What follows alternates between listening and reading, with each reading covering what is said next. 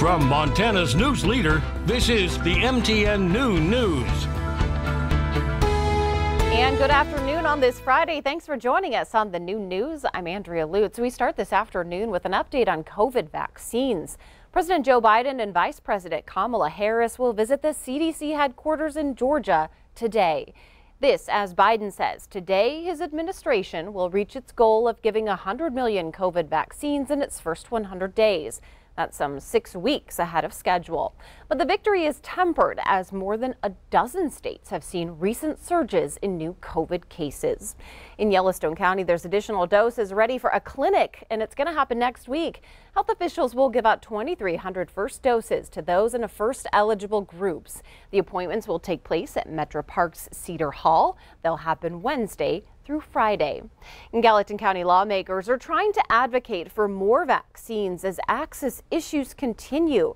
Bozeman State Senator J.P. Pomowski reached out to the governor asking for additional doses. The state is receiving 20,000 a week, and that number is expected to rise.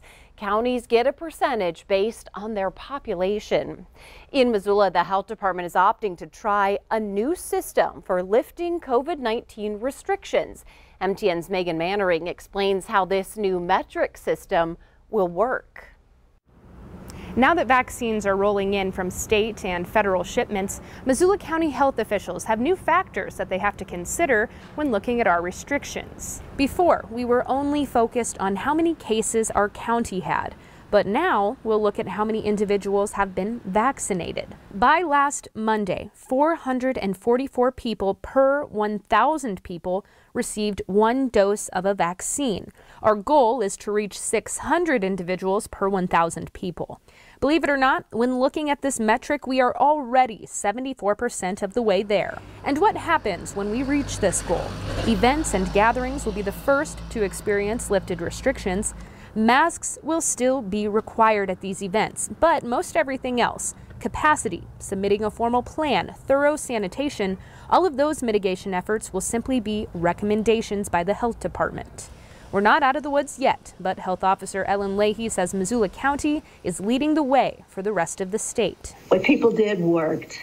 If we can hang on to it for another 6 weeks to 2 months, we're really, really going to pull out. So that's very good. Leahy will be evaluating this new vaccination metric every Tuesday, and we'll update you as we learn more information. In Missoula, Megan Mannering, MTN News. Okay, thanks, Megan. Let's turn to sports now and March Madness. So to celebrate the return of college basketball's biggest tournament of the season, of course, we're taking you to Las Vegas. Right here is Fremont Street. This is the world's largest tournament bracket. You can see it in downtown Las Vegas. It's a 6-block entertainment district of Fremont Street. It's keeping fans updated with those special larger-than-life visuals running every 15 minutes, filling in those little brackets. My goodness. Again, the world's largest single video screen. So all you have to do, Miller, is just look up and see if your team is winning. Yeah, I guess so. Do you have a team? Are you a big basketball fan? We talked about this. I'm not the biggest, but I like March Madness because I always like to see those Cinderella teams make a run for the finals. Totally. And I was telling you that I love the mascots, like the Golden Retrievers a few years ago. Who didn't love that team? Do we have a mascot? We may have to work on that. We might have to. Yeah, the weather guy, the crazy one. Yeah. Just put me out there as is. All right, are you ready for spring? Spring-like weather we've had over the last couple of days. Let me explain what's going on. The spring or vernal equinox, what happens is we start to get, at least for tomorrow, equal daylight and nighttime, the darkness. Now, actually here in Montana, we actually got our equal time of day and night back on St. Patrick's Day. Tomorrow when spring does kick in, we're actually going to get about 12 hours and 10 minutes of daylight. It kicks off tomorrow morning at 3:37 a.m. What's happening is the northern hemisphere is now starting to lean or tilt toward the sun. That means more sunshine, more daylight hours to get out there and enjoy yourself. And it's been wonderful weather so far. Unfortunately, Andrea, Our first day of spring, weather-wise, not looking too, not looking too good. I got to spoil the fun. We'll talk about that coming up. All right, Miller, thanks so much. We want to show you this now. Dramatic body cam video in Utah showing officers rescuing a fleeing DUI suspect. Well, take a look at this. This man is trapped in the wreckage of a burning vehicle. That car crashed some 25 feet off of a bridge. Officers, you can see on the body cam, pulling him out, trying to unjar that door open. They eventually get him out, pull him to safety. This as he was shouting to officers, "I'm on fire." That's incredible video. Your natural gas bill is gonna be going up. Yeah, Northwestern Energy says it's increasing rates. MTN's Caitlin Aguilas found out why and how much it is gonna be going up. In February, negative temperatures stretched across Montana and the Midwest, causing Northwestern Energy to make additional natural gas purchases to keep up with customer demand. After Montana's very, very cold temperature, right after that, there was actually a heating emergency in much of the Midwest, and natural gas prices were at unprecedented highs. For the next 4 months, this high demand in natural gas use will be reflected on customers' bills. In customers' March bill, there will be a $10 increase. The April bill will see an additional $10 increase on top of the March increase. And in May, there will be a small increase, which is unknown at this time, but let's say it's $5. So in March, the average Montana natural gas customer's bill will be about $87.45. Add the $10 increase, the average becomes $97.45. In April, customers will pay around $107.45. In May, customers will pay around $112.45. And that's just the increase on the average number.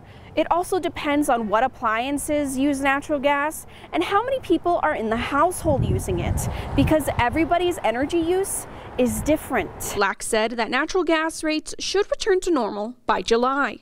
If customers need help paying their bills, Northwestern Energy offers programs to help. We have budget billing, which evens out the amount that you pay every month, which is a nice way to fit that into your household budget. And there are some other options too. And so we really encourage people to reach out to us. In Butte, Caitlin Aguilas, MTN News. A pair of controversial bills surrounding transgender athletes are advancing to the Montana Senate. In the Senate Judiciary Committee, Republicans voted in favor of the measure, saying student athletes must participate on teams based on their sex at birth.